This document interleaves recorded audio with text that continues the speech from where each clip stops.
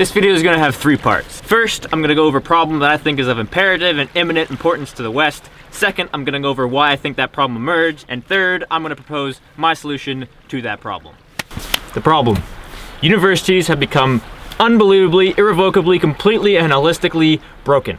The facade of the drywall has been pulled back, and behind it, we have found rot and cockroaches going everywhere.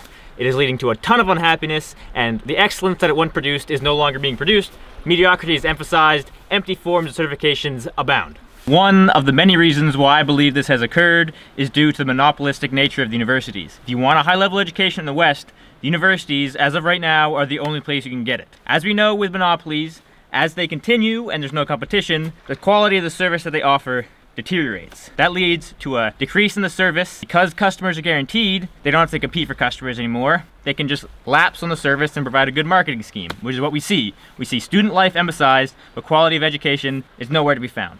It felt like straight out of the Twilight Zone. I was talking to a bunch of students in the calculus class that I was in, and I realized not a single one of them, and not their fault, understood what an integral was. They could calculate what an integral was, but they had no idea what they were actually doing.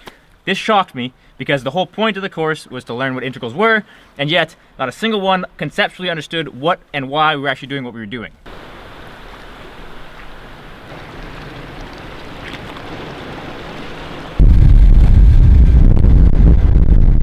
So, question is, what do you do when you want a high-level knowledge? You want to be excellent, you want to be able to use the knowledge you learn in a high-level way to operate effectively in the world. What do you do when you want this, but university can no longer provide this? What are the answers? We must be careful not to just be petulant children, tearing down whatever system we come across. There is value hidden in these systems that we cannot see, and if we've learned from history, tearing down systems arbitrarily is foolish because we don't know what is hidden within them that we are dismissing. It's not that these systems are all bad. I've met many people within the university structure that are absolutely nothing but the most helpful, delightful, excellent people you will ever meet. These professors would like to help you learn. It is just that they are held back by the bureaucratic nonsense, the administrative bloat, the BS curriculum, the way that stuff's rushed, not on their end, but on the university end, all the paperwork they must do, and so they're prevented from actual teaching of their students like we should be. So what do we do? This leads me into part 3.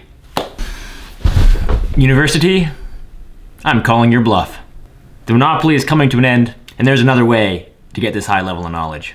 That way is self-education, baby.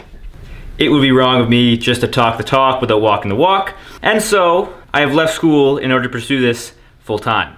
On this channel, however long it takes, I'm going to be documenting my journey to a graduate level understanding in mathematics, physics, engineering, chemistry, computer science, maybe even some social sciences. I tossed them in there, I don't know. We're going hard to the pin, and I'm gonna prove live that it is possible to get a high level in these topics without university. Now, we'll be talking to experts and trying to find mentors, and many of them will be within the university system. But the rule of the game is that I cannot take any structured university courses while I'm doing this, so that I have the experience of self-educating, so that I can go back and then make better courses for you guys if you're following this, so that you can then learn better, and hopefully I can clear some of the underbrush. Now, the path forward is uncertain, but the direction is absolutely clear. And among all this uncertainty, in the distance, there is one shining, brilliant, obvious, and clear certainty, rising like the dawn of day.